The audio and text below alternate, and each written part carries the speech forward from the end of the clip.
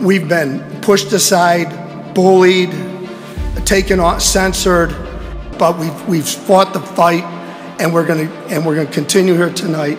Emails from this developer supporters call me a radical.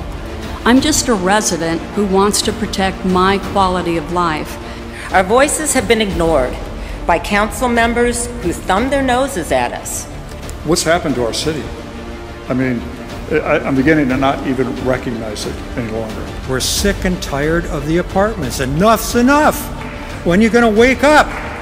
The traffic is terrible here, and this owner says this project will generate less traffic than the office building. The office building's vacant. You don't solve congestion with density. Look across America. It doesn't work anywhere. We've tried it. Developers can't make water. They can do a lot of things, can't make rain. I've never once heard anyone say that they come to Scottsdale because of the apartments. Here's an example of an email that was sent to you. It says, "Are you out of your minds? Vote no on this project. We voted you in to stop this type of development." We want you to keep Scottsdale as a tourist destination.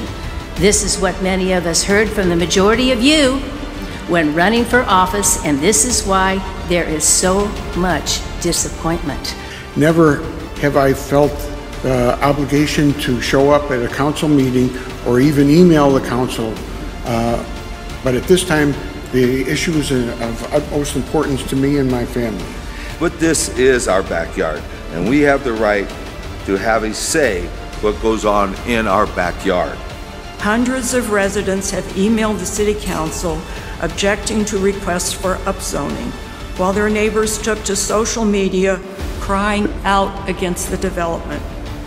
I don't think it's our responsibility to reward bad ownership. You clearly said you would listen to the citizens of Scottsdale and support them as opposed to the development community. You made that assurance. That's why you were elected. I'm here specifically in response to Vice Mayor Durham's comment a couple of weeks ago that there weren't any residents who were here to voice their opinions about a recent development. Is that there's already over 10,000 approved apartments that are coming. We have enough mid-rise, high-density stuff in Scottsdale already. Where does it end? This traffic is already a big problem that can and does impact human life. This is just a little stepping stone that they're taking to get that area, and once they get it, they're going to go on and go on and go on. And now there's apartments as high as you can see. You can't see the mountains anymore. And now we have a developer coming in here for the second time. He's already been thrown out twice. Has anyone considered the aggregate impact of these projects and how that'll impact the area?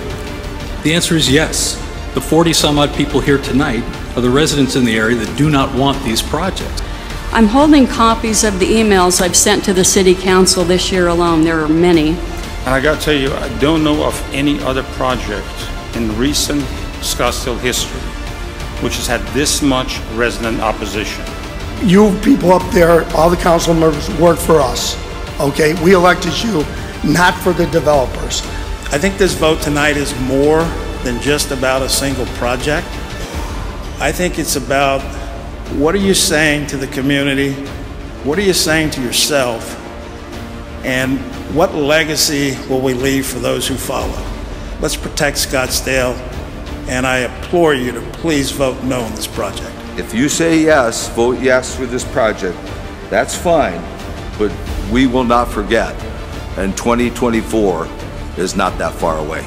There's only one other way in a constitutional republic to deal with that, and we have to find alternatives to current members. Stop the insanity. Vote no on the Mercado.